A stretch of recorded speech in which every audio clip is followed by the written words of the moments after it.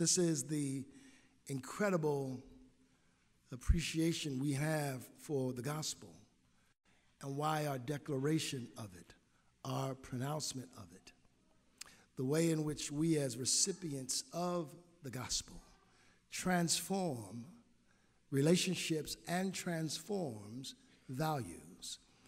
It's why when we understand the work of Christ in our lives and his work desired in this world, is that there's something about the way Christ operates that transforms what you prioritize and transforms what you might diminish.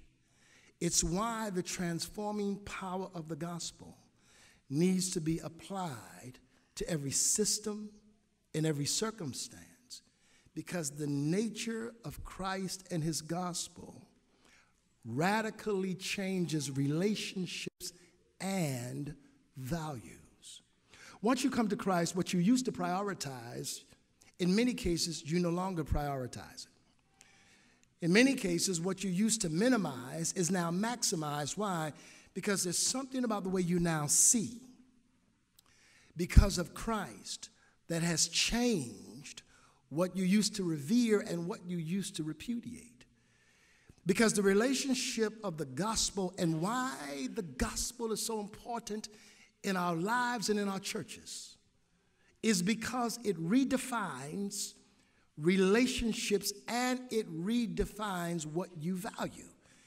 It's why in our churches we don't have any more time for pastors and preachers who are clowns, who will preach out of ebony and jet but not out of the scriptures. We don't need people, teachers in our midst who no longer are committed to the truth-telling of the gospel, who only want to entertain us, because none of those things has transformative power. But Christ and the gospel changes things. Am I right about it? Isn't that how your life was changed? It was transformed not by just some moralizing, but an understanding of who God is and how the word could change and transform. That power was manifested through the gospel. And when you think of this, it is why there's a difference between your embracing of the crowd versus the kingdom. Because there is in this text evidences of the way God's presence, the person of Christ, is transforming the crowd in light of a more kingdom-driven perspective that enables us to see the redemption of how God works in terms of authority, how God works in terms of discipleship, how God works in terms of how he wants our lives to be manifested while still here. Look in the text, if you would. Verse 7 says, Jesus went out to the lake with his disciples, and a large crowd followed him. They came from all over Galilee, Judea, Jerusalem, Idumea, and from east of the Jordan River, and even as far north as Tyre and Sidon. The news about his miracles had spread far and wide, and vast numbers of people came to see him. Jesus instructed his disciples to have a boat ready so the crowd would not crush him. He had healed many people that day, so the sick people eagerly pushed forward to touch him. And here's what I want you to just appreciate, at least in some measure, that whenever the work of Christ is being accomplished, there is always going to be this sort of terror as well as excitement. In the text, there are people who are both excited about Jesus and others who are terrorized about Jesus. In fact, the strange thing about this passage is I can't really tell what's worst, his friends or his enemies. Because the friends who have come desiring something from him tend to be in a posture now where they will physically harm him. The so-called enemies of the synagogue want him dead as well. And what I can't really understand is what's worse, the friends in the text or the enemy in the text. It looks like both are poised to do some kind of damage. But whenever Jesus is engaged in a process, whenever Christ is a part of a situation, there will always be a level of excitement and a level of terror. And it's something that every disciple has to get accustomed to and begin to appreciate, because there's something about the opposition, that comes from being identified with Jesus that challenges all of us as it redeems the relationships he allows us to participate in. In fact, when you consider this, you recognize that in light of the news about him that's spreading, they haven't come to hear him speak. They have come because they want him to do something. And I want to argue that I think that's fair. I think it's fair that once you know something about Christ, there's a recognition that he can do what nobody else can do. I think it's foolish to not believe and not appreciate that Jesus can do what rehab couldn't, that Christ can do what counseling could not, that the Lord Jesus Christ can change things in ways that nobody else could change them, and prioritize him not only for who he is, but also because of what he does. They come to this reality, and what's at least impressive to Dan Williams is that the excitement about him brings him to a place where the potential of his being harmed is now made clear. Verse 9 says he told the boys to get a boat so that the crowds don't crush him. I laughed when I read this, and I decided to YouTube a segment of Superman. I realized that there are people here who remember Superman before he got muscles. The old Superman was rather smooth. And we, some of us, used to watch that Superman on a black and white TV. I realize, young people, you think this is the antediluvian age, but there was a time when TV was black and white. There was also a time when TV went off. In a world of 24-hour broadcasting, that's what you saw.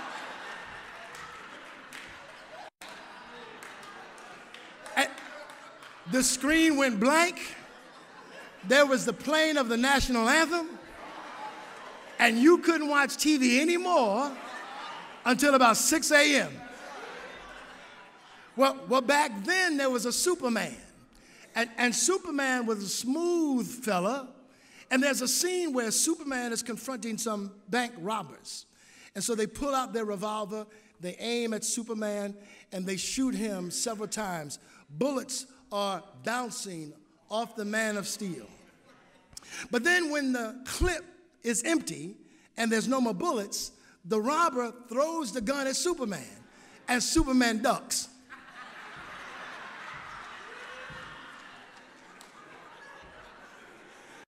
And I've always wondered, if the bullets didn't hurt you, why, when he threw the gun, did you duck? I was thinking about this as I was reading the text, because I hear Jesus say, get me a boat so that I'm not crushed. And I'm thinking, you're Jesus. You walk on water.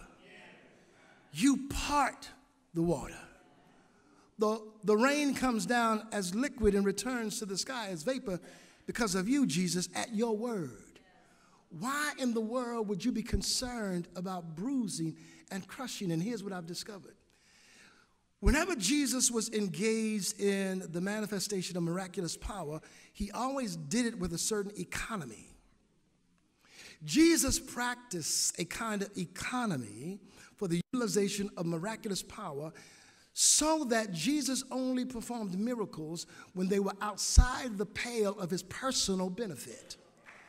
You see, Jesus used his power to always help somebody else, never himself.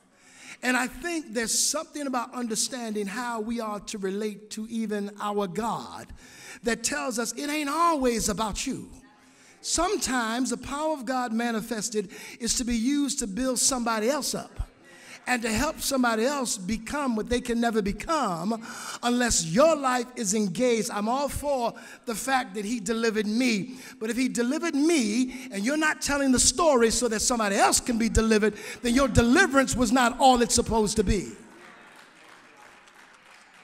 And there's something about the way the Lord redefines how we utilize even power that changes it from being so personally driven to recognizing its utilization for public consumption, so that somebody else can know that if he did it for you, he can do it for me.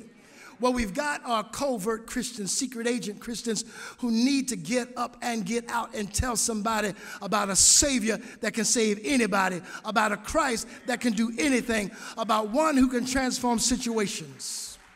There's something else in the text, though, that I don't want to miss, and it is simply this, that Jesus also engages in this relationship with the demonic. Here inside verse 11, and whosoever and whenever those possessed by evil spirits caught sight of him, the spirits would throw them to the ground in front of him, shrieking, "You are the Son of God." But Jesus sternly commanded the spirits not to reveal who he was. You know, the thing about Jesus is Jesus won't accept revelation from a demon. Because demons have recognition of who he is without relationship to him. And so Jesus rebukes them, silences them, and changes relationally the way we exercise and live under authority. Now let me offer this caveat. When you read the Bible, the capacity to name something is not nearly as common as it is in our culture. In the ancient world, when you had the capacity to call something by name, you then had control over what you named. This is why you should always reject other folks' label of you. You don't let anybody tell you who you are. You allow the Lord to do that, and whatever he says about you, that becomes true. Lord, I think there's something there that you need to. You don't buy into what everybody tells you you are. They can call you an addict, but if you ain't using, you ain't an addict. They can tell you you'll never amount to anything, but when you know Jesus, you can appreciate the fact that, no, my life can be transformed, and I don't have to be like my daddy. And I don't have to be like my mama. And I don't have to be like anything you say I am, because God has called me friend. In the ancient world, when you were able to give a name or extract a name, it meant you had power. That's why when Jacob is wrestling with the angel, or some say theanthropic being, the angel changes his name. And when he asks, "What's your name?" the angel says essentially, "None of your business." Because to be able to get a name and to give a name was a demonstration of authority. It's why in the Garden of Eden, Adam is given the responsibility to name the creation over which he is to have dominion. The problem is that that dominion has been reversed. And now all of the things we are supposed to have dominion over now have dominion over us. You see, every plant in the garden was named by Adam because Adam was supposed to have dominion over the plants. But now the plants have dominion over us. That's why you can't stop smoking weed.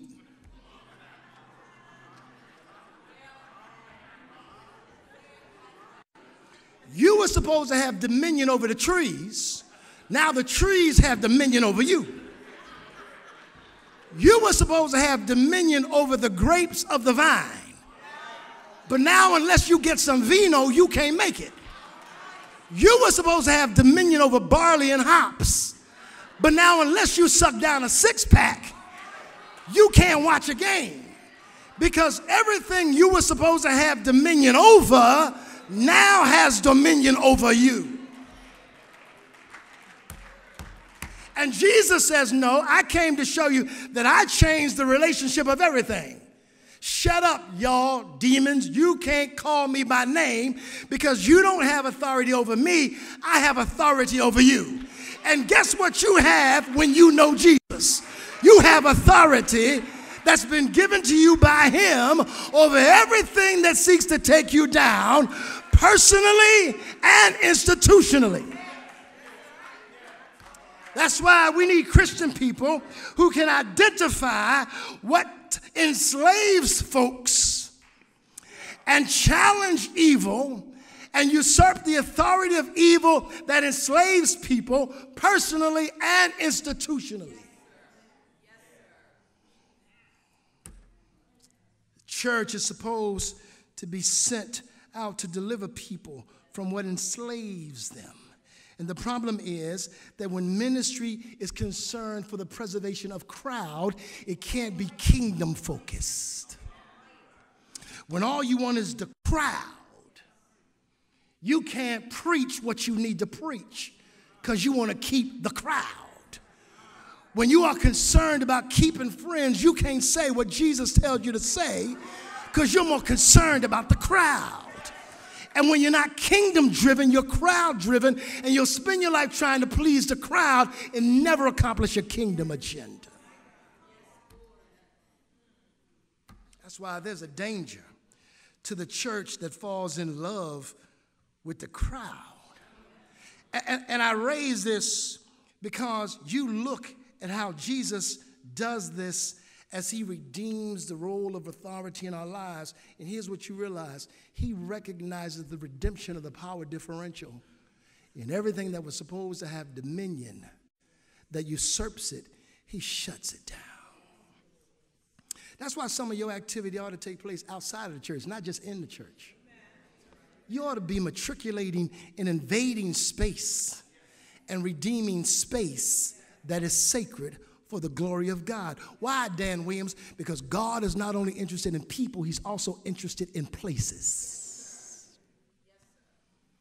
And to redeem space to the glory of God, back for his sovereign honor and his rule. That's what we've been called to. But he does this. He does this in a way that I think is unique inside the text. And now the relationship of authority over evil, he says that belongs. He's not asking you to have weekly meetings on how to cast out demons. There's a reason why the word preach is there and preceding casting out demons, because as far as Jesus was concerned, that was a priority of those he transformed from disciples to apostles. God, if we could get back to being those kind of people in our communities, in our homes, in our churches, we would see a revolution that couldn't be done by political entities, but only done by the power of God. And here's how he does it. It's in the text. He says it this way. He says in verse 15, giving them authority to cast out demons. These are the 12 he chose. Notice, Simon, whom he named Peter, James and John, the sons of Zebedee, but Jesus nicknamed them sons of thunder. And all I want to say to you is, when somebody gives you a nickname, it's because they have another level of intimacy with you that goes beyond what they may be having with the general populace. For instance, you know this, if you're married, you have pet names that you have for your wife, you have pet names that you have for your husband, and nobody can call them by that name but you. Otherwise, there's a problem. I mean, your next door neighbor can't go get the mail and look at your wife and say, hey, boo.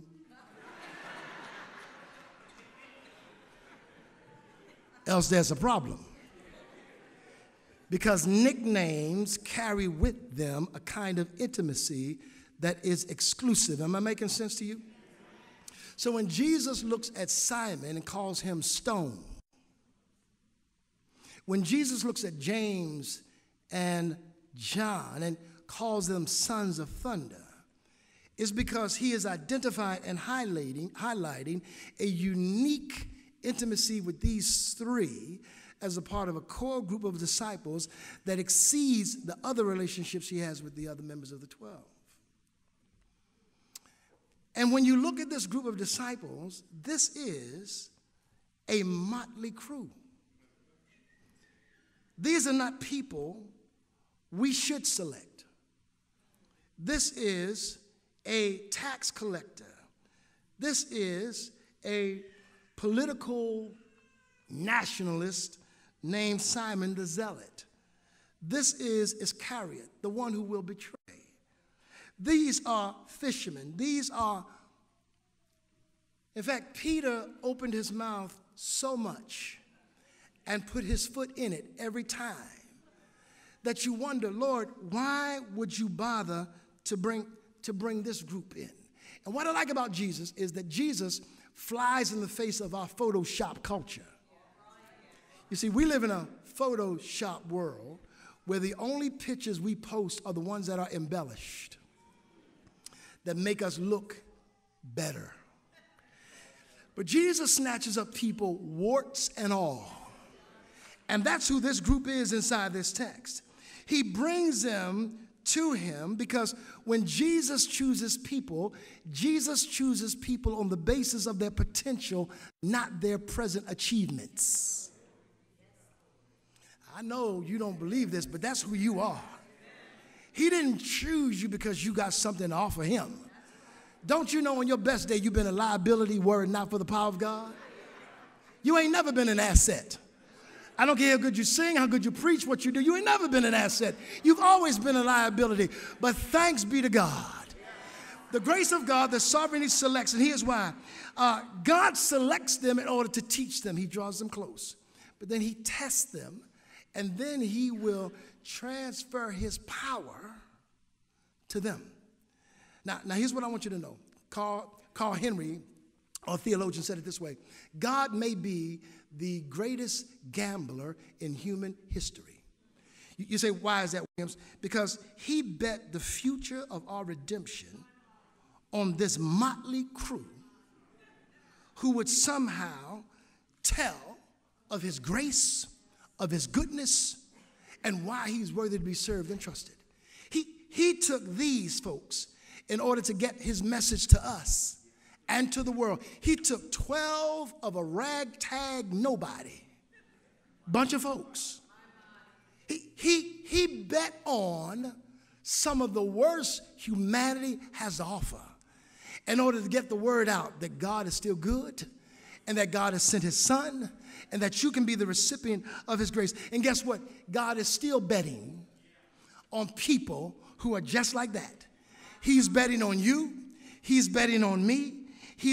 He's betting on us because of the reconciled relationship we have with him that would transform us as people who have not just been the recipients of his power, but people who now become channels of that power. If all you want to do is receive, but not recognize that what God wants to do is more than that. God doesn't want you to just be a recipient of his power. He wants you to be a channel through which his power flows. So that at some level, you become the answer to somebody else's prayer. That's a change. Because God has taken some folks and reconciled them and made them whole. Changed the relationship in terms of the way we interact with God. Because of his son, change the way we relate to power and authority because of his son, change to a more radical orientation of how we recognize and appreciate God's redirecting priorities and values through a relationship with his son. That's why Christ ought to be praised. And he's done it in our lives. Do I have a witness? Is there anybody here who can say, I recognize something? That God took a ragtag bunch and turned them into preachers. In fact, the text says the disciples became apostles. Because God is always redefining relationships, redefining values. And here's what you know if you could testify today. That there are 1,000 things you thought were important and that you couldn't live without. Until one day, Jesus took up the case. There were a number of things that you said, you know what? I don't think I can ever stop. Until one day, Jesus took up the case. There were some things you said, I don't care what you say, I'll never forgive that. Until one day, Jesus took up the case. You saw God transform relationships You saw God transform situations. You saw God transform your very soul. And now the same people that used to curse folks out can now bless them. Because of the Christ who redefines every relationship. Glory to his name.